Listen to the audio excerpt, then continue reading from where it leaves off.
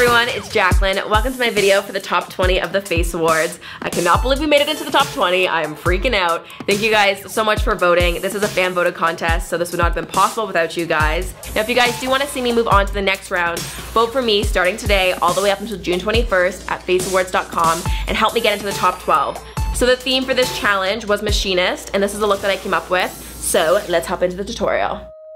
Okay, so to get started, I'm gonna make the prosthetic, and you guys know that I love me some prosthetics. So I'm gonna take some liquid latex, and I'm just gonna stipple that all over the face of my life cast. So we're basically gonna be creating a mask of our face. So we want there to be a very definitive edge of where the latex ends around the perimeter. So you don't want it to blend out like normal, you want it to kind of be a bit harsh. So I actually ended up doing 6 layers of latex, and on the final layer, I actually took a paintbrush and just kind of smoothed it out. Now do be warned, latex will ruin your brush, so make that a throwaway brush. And then once everything is blow dried and set, I'm just gonna go in with my alcohol activated palettes, and I'm just gonna kind of do an underpainting and get like a base color going for the prosthetic. Now I did actually set up a mirror in front of me so that way I could look at my bare face and see where my skin kind of holds pigment. So I'm taking some red colors and adding that and stippling that onto my cheeks. And I'm also taking some blues and some purples and adding those tones around my eyes. The goal is to make this look as realistic as possible, so I'm gonna add all the tones that my skin has. Next up is one of my favorite steps. It's basically where you get to splatter paint everywhere. So I'm just gonna take my brush and saturate it with some alcohol and just kind of flick the paint all over the prosthetic. Then I'm just gonna add a little bit of warmth and dimension into my skin. So I'm gonna add some bronzier tones and just kind of carve out my cheeks a little bit. Next up, it is time for brows. So I'm just kind of feeling on the prosthetic where the brow bone is, and then also aligning that to my own face. So that way I can kind of look in the mirror and try to make my brows look as realistic and as normal as possible. So I'm just taking some mid-tone browns and I'm just kind of feathering that where the brow should be. I'm also taking some darker blacks and some shadows and creating some depth as well as some lighter colors to highlight. Now we are gonna be adding some hairs to this afterwards, but you do want your base to be as symmetrical and as well painted as you can. Then I'm just adding a bit of an eyeline, that way I have some balance while I finish up the rest of the face. Then it's time for Jacqueline 2.0 to get some nostrils. So I'm just shading in some nostrils and adding a bit of dimension onto my lips as well. So this is just all about adding shadows and adding highlights to bring a bit of life to the prosthetic. I'm also gonna take that contour color and just add a bit of dimension around my nostrils, my cupid's bow, and kind of below my lip, above my chin, that little area there. Oh, and we cannot forget about the eye bags as well as the crease.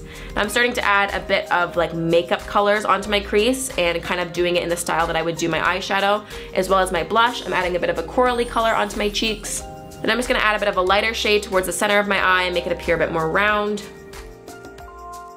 Okay, so next up I'm gonna take the SFX setting powder and I'm gonna peel off the prosthetic. So I've got my brush and I've got it loaded with powder, and I'm just kind of gently dusting away and gently peeling and lifting very slowly. Do not pull, do not rip it. We just put so much work into this. So make sure you've got all the creases powdered as well, so that way nothing's gonna stick to itself. And now we're gonna add some hair. So I've got some crepe hair here, and I picked out the brown color because my eyebrows are brown, and I am just gonna take little bits of that, kind of feather out where the hair is and loosen it up a bit, so that way it's not packed so tightly, and gently glue it down onto the eyebrows.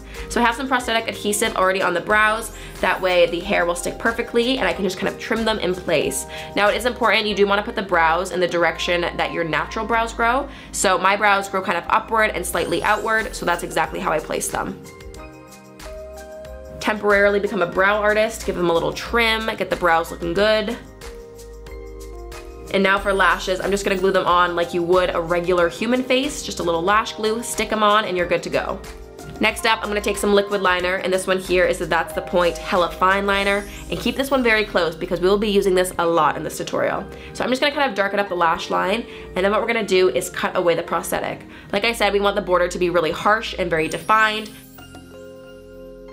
Now that the base of this prosthetic is looking good, it's time to add some real makeup on top. So I'm just gonna go in with colors that I would normally wear. So a lip color that I would normally wear, a cheek color, and an eye look. Next up, I'm gonna highlight, and this adds so much dimension, it makes it look so much more real. So I would definitely go heavy-handed on the highlight. So I did my cupid's bow, my cheekbones, and I also was gonna do my inner corner, but then I realized I didn't make an inner corner crease, so I'm quickly just shading that in, and then popping some highlight on top of that. Then I'm just gonna continue doing the eye makeup. So I have some cream paints on the back of my hands, and I'm just kind of shading and adding some dimension, making the crease a bit darker and deeper.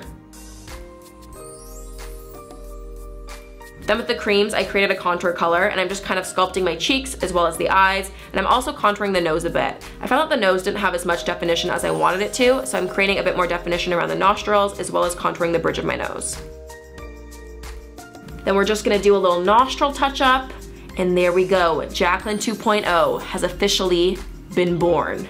This is absolutely terrifying, but cool at the same time. Okay, so now it is time for the actual application. So we are gonna be putting on a bald cap, so I'm going to slick my hair back with some Redken Super Strong Sculpting Gel, and I'm just smothering my hair in that. We want the hair to be absolutely smooth with no bumps. And then with the bald cap, I'm just gonna take a hair dryer, run some heat in it, make sure that there's no creases. That way it's all gonna be super smooth and super bald and super shiny. Then I'm just gonna slide the bald cap onto my head, and this was actually really large on me, which is weird because I've got a big noggin, but regardless, I'm just gonna trace some marks where I know I can definitely cut off some excess. That way I can actually see while I'm working. So I'm just blindly cutting here. That's not a safe practice. Do not do that.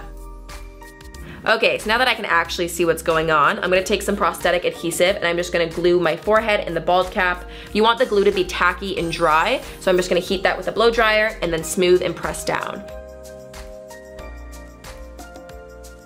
So you're just gonna wanna repeat that process of gluing, drying, and smoothing down all around the perimeter of your head. Now, bald caps are interesting because you normally need an assistant or someone to help you out with because they can be a little finicky and a little fussy, but they are possible, so just go slow and steady, and it's definitely worth the effort to make sure things are looking perfect. Now, especially if you are alone, doing your ear can be a little tricky, so what I like to do is take acetone on a cotton bud, and I'm just kind of melting away the bald cap, and then I'm just gonna pop my ear through that hole, and it just kind of makes it a bit easier to line up where everything's gonna sit. What's so interesting about bald caps is that you can't really tell when they're done well because it just looks like you're bald, it just looks like someone has no hair. But when they're done wrong, you can definitely tell. You'll see pulling and creasing and creping, or the color match will be weird, so it's definitely worth taking your time to make sure everything is looking good. So once everything is glued down and secure, we're gonna start by melting away the edges of the bald cap. So I'm taking some acetone and slowly rolling away the bald cap onto the skin. So you basically wanna get like a very gradual slope from the bald cap to your skin, and it'll make this seamless edge that is honestly undetectable. So I think we're looking pretty good. Now we're gonna go into coloring. So we're gonna powder the skin, and then we're basically gonna go into the same process as what we did with the prosthetic.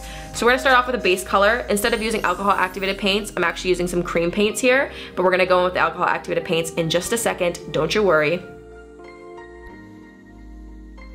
So once you're all set in place and you've laughed at how large your head looks, you can move on to the alcohol activated paints. So we're gonna go back to the splatter technique and just add different layers of pinks, reds, blues, greens, yellows, all the different tones that make up my skin. This is another step of bald caps that you definitely do not want to rush. You want to work in slow layers. I ended up spending a good 25 minutes just coloring this correctly because I wanted it to be undetectable to the eye and I wanted it to really seamlessly fade into my skin. Okay, so we are officially looking bald. It is time to move on to the machine makeup. So we're going to start by mapping out where the makeup is going to go. So with the prosthetic, I'm just lightly outlining where the makeup needs to be. Then I'm gonna take the NYX Professional Makeup SFX Cream Color. This one here is in silver, and I'm gonna start by warming this up onto the skin, as well as kind of roughly marking the perimeter, just so I can see where we're going with this a bit better. Now before we paint the entire face, I am gonna block out my brows, so I'm just taking a washable glue stick, smoothing over my brows, and then once they're dry, I'm gonna set them and lock them in place with powder. Okay, so now we are officially ready to transform into a sheet of metal. So I'm gonna take that cream color and trace the perimeter of my face, and then going in with a flat foundation brush, I'm gonna fill in the inside of it. And the thing with metallics, you wanna make sure to avoid any patchiness, is to make sure that you're working slowly and building up in layers. We also wanna make sure that no skin is peeking through, so make sure you get everything, even up your nostrils. That's right, get all up in there. And yeah, can confirm, I definitely had metallic snot for a few days after this, but honestly, it was pretty cool. I have no regrets. So once we set that all in place, I'm gonna move on to the black cream color paint, and now we're gonna start shading and adding some dimension. So we're gonna start at the perimeter, depositing the most amount of pigment there, and then gradually fading it in.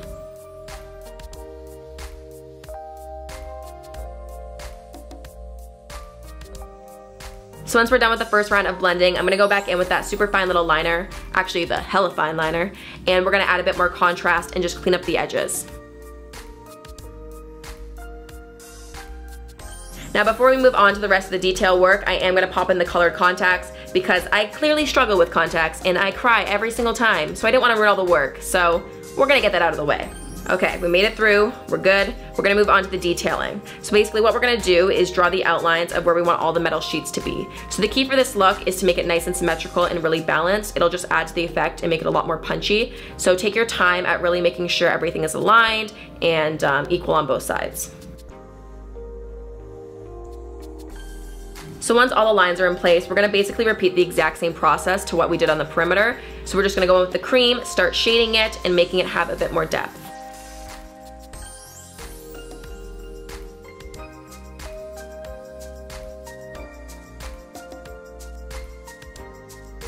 So once I'm done with that, I'm just gonna take a clean blending brush and I'm just gonna diffuse that black even more. I want the gradient to be super seamless, so I'm just gonna really buff it out and make sure that it transitions really smoothly. And then at this point, I feel like you guys know the drill. We're gonna go back in with that hella fine liner and we're gonna go and trace the outline as well as all the inward metal pieces. And then since this whole look relies on contrast and clean lines, I'm gonna go in with a makeup wipe and just make sure that everything is super clean. And then for the eyes, I've got the jumbo eye pencil here. This one's in Black Bean. And we're gonna do a super dark, smoky black eye. So we're gonna start with this as our base all over the lid, smudge it out. Also bring that on the lower lash line and into the waterline. Then we're gonna layer the NYX gel liner and smudger on top of that. And this is super, super black and super pigmented, which is great because it's gonna make the contrast bump up even more. And it's just gonna really draw attention to those black contacts we put in. Speaking of contrast, we added a lot of shadows. We wanna add some highlights as well. I've got the Shimmer Down pigment here. This one's in 02. I took the Vichy Mineralizing Thermal Water and I actually sprayed my brush with that to pick up even more product. And I'm just highlighting the center of the metal sheets. Then for the lip, I've got the NYX Slide On, Glide On, Stay On, and definitely a Turn On Waterproof Extreme Shine Eyeliner. This one's in Platinum, and I'm just gonna fill my entire lip with it. And then it's the exact same thing. Take the cream liner, basically do an ombre lip with it, and then line it with the fine liner. Okay, so this is the fun part where we get extra machinist. We're gonna add some metal bolts onto the face. Now with this makeup look, I really wanted to challenge myself and to make sure that I wasn't reliant on props or costume to bring this theme to life. I find a lot of machinist looks or even steampunk looks rely on wardrobe, and I wanted this to be all about the makeup. So by adding these bolts, I think it really brought the whole look together. Then I'm gonna go in and add some mascara. I've got the double stack mascara here, and when I apply mascara, you can see all of my forehead wrinkles and bald cap wrinkles. 20 is looking great. And then we're gonna go one step further and add the illusion of some baby bolts on the rest of the metal sheets. So I'm just gonna take the liquid liner and dot it at the corner of each sheet. Oh yes, this is the part that is so fun to see get done, but it is so alarming and jarring to see on your own teeth. This is a tooth safe alcohol activated palette, so I'm just taking the black color and completely erasing my teeth. And if my dentist ever sees this, she is literally gonna be so mad at me. Anyways, moving on, I've got Jacqueline 2.0 here, and I'm just gonna kind of lightly outline where I wanna cut her in half. Now I was super scared to do this because I was working so hard on it and I didn't wanna cut it in half, but I knew that it had to get done for the makeup. So instead of just cutting it straight across, I wanted to still keep a curvature to it. So I kind of followed the same curvature that my chin and jawline was cut at.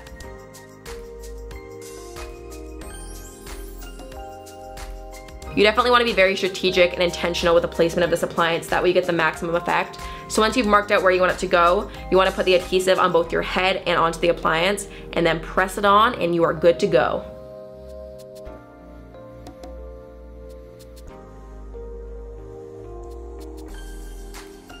Then stick some adhesive onto the lower part of your face and onto the chin prosthetic, stick it on, and the whole look finally comes together.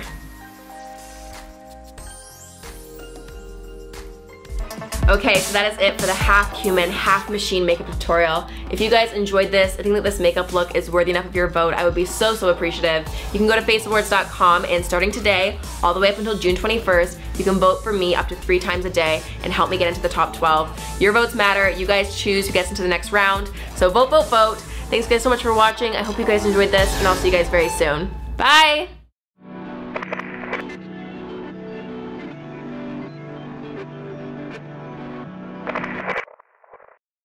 It's just so funny. I don't know if I'm just overtired or like delirious or what, but this is actually the funniest thing I've ever seen.